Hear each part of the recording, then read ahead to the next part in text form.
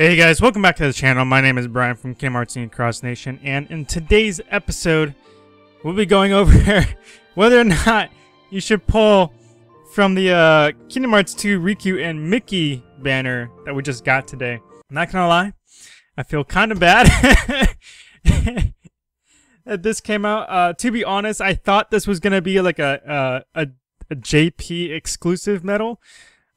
Pretty much because of the fact, like, JP doesn't have the Toy Story event that Global does right now. So I figured when this came out on JP, it was just going to be an exclusive medal for them. So that way they have at least a version, of a medal similar to Woody that we have right now. But I guess I was wrong, and both Global and JP have it. So it's like, oh well. Luckily, this is a type of situation in which case you don't have to have the medal. But having it obviously is really good. But I'll go into that in a second. But first of all, it's another Prime medal, which I find interesting. I don't know if this was supposed to be like the original Prime medal. The fact that we have another Speed Upright Prime medal that's actually different compared to the other Prime medals that we've had so far makes me question whether or not how many actual Prime medals are we going to be receiving so far. And so I'm kind of curious about that. But anyways, before I get into specifics and stuff, let me go over what the medal actually does for those of you not aware. So this is what it looks like. It's a Speed Upright medal, tier 4, AoE, costs 4 gauges, has a damage multiplier at 6-star from a 6.16 to a 10.72. 7-star, it's 18.03 to a 22.58. And then the 6-star ability says that for 2 turns, that's actually important, 2 turns, it raises strength by 7, speed strength by 4, lowers targets upright defense and speed defense by 3, and general defense by 4, raises your guilt by 40% for all medals on your Keyblade, and does more damage to higher HP. And the 7-star version of the ability is the exact same thing, except it now provides the upright strength buff by 3 tiers as well. Overall, it's a really good medal. It is a Prime medal after all, so I would hope it's a really good medal. However, the key thing is that obviously it's getting a main comparison between the Prime Woody medal that we currently have in the game with this medal. Now, normally with all Prime medal, like banners and stuff like that, I would suggest just pulling once on the medal and then leaving it at that. Okay. However, because of the fact that this medal is not too different from Woody, although it does have some extra benefits that make it better than Woody, whether or not you should actually pull for this medal or not actually comes down to what medals do you already have type of thing. So in this case, here are some of the quick pros about this medal. The thing is, it does last for 2 turns, meaning that it's perfect for PvP because it can carry over into other turns and such. And the second thing actually is that if you have a 7-star version of this medal, it can actually be just slightly more beneficial in terms of setups compared to using Prime Woody.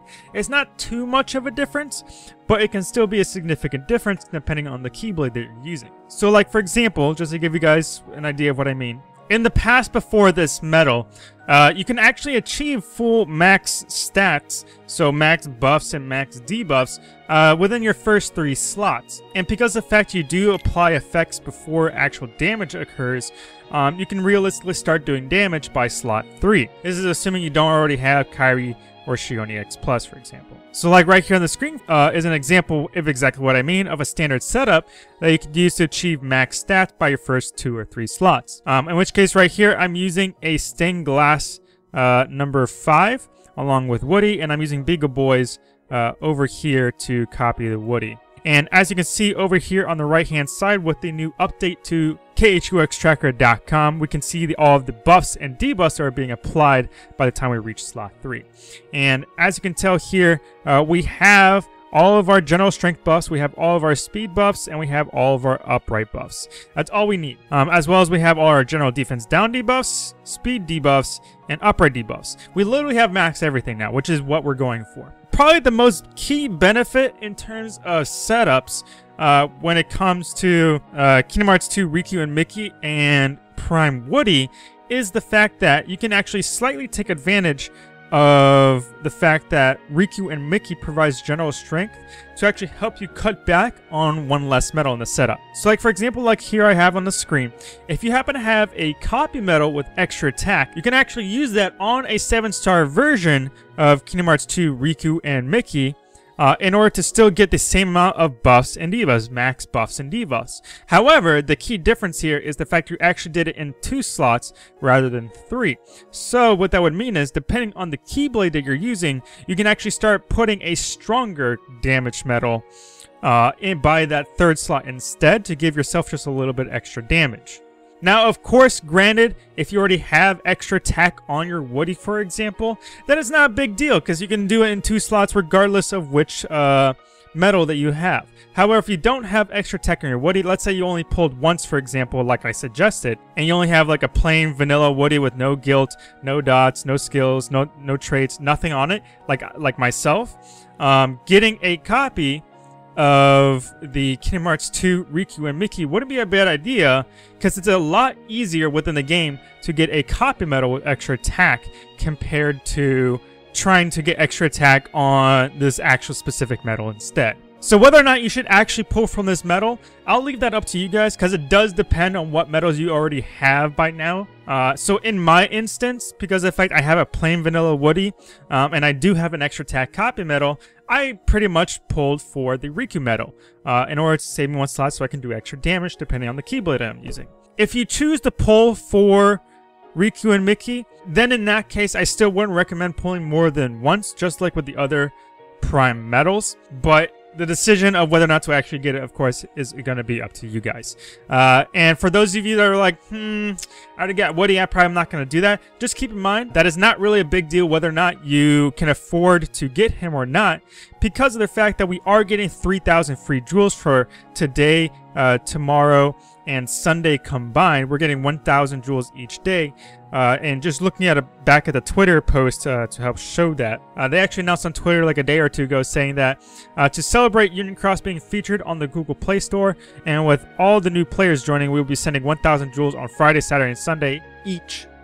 Okay, to all players who log in those days. Thank you and enjoy. So, in case you're short on those jewels, if you have 0 jewels, because of the fact you pulled on Kairi Shion EX Plus multiple times, even though I said not to, you'll still be able to get 3,000 jewels this weekend, assuming you log in every single day, to be able to pull from the banner if you want to. By the way, just as a quick disclaimer, this post right here on Twitter, from what I can tell, this entire post right here is complete garbage.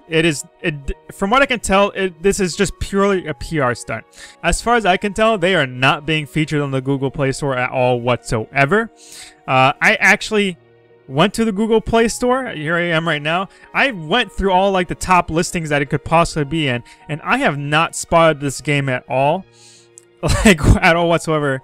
I would spot their other Final Fantasy, like, mobile games and stuff on here, but not Kingdom Hearts. Like, heck, they even have the Final Fantasy Record Keeper game right here that we had a collaboration with, like, not so long ago. Like, I cannot find this game on any sort of, like, featured list whatsoever, so I have no idea what they're talking about.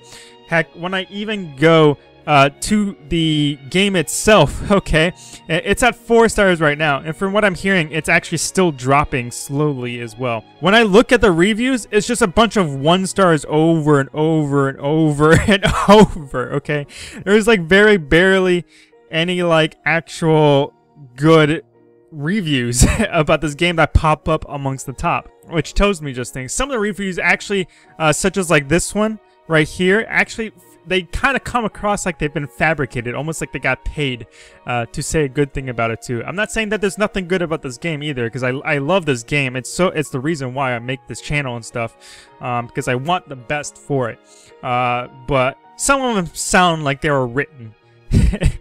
I actually found a Reddit post as well by Yemo Tech on Reddit that honestly had a perfect description of the entire thing as well. That pretty much shows that, yeah, this is almost 100% like a complete lie and PR stunt, and that it's just, and that the whole point of this like free featured giveaway this weekend is just damage control, because of like everything that's been going on lately.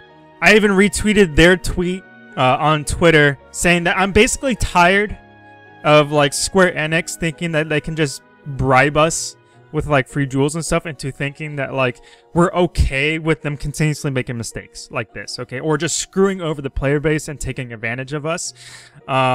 It's especially with how lackluster the like bribes and stuff are too.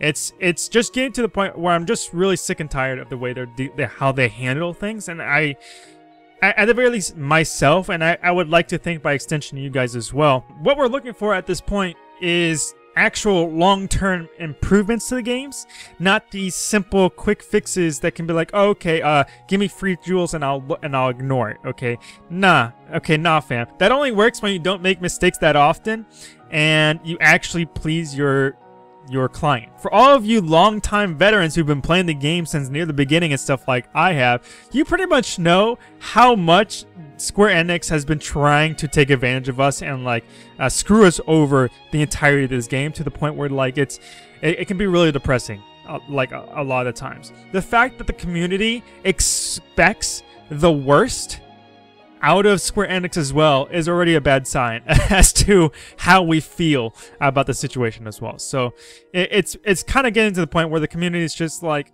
I'm sorry Square Enix, but like it's kind of too late. The only way you can actually like fix things with the community and gain back our trust at this point in time is to actually make a better game. Okay, it feels bad to say that considering it's Kingdom Hearts, but it's also sad to say not really Kingdom Hearts either. So I don't know, but at the very least, if you log in every day for today, tomorrow, and Sunday, you'll get 3,000 jewels to pull once from the Riku and Mickey banner if you choose to do so. But other than that, my name is Brian from Kingdom Hearts Cross Nation, and I will see you guys in the next video. Peace.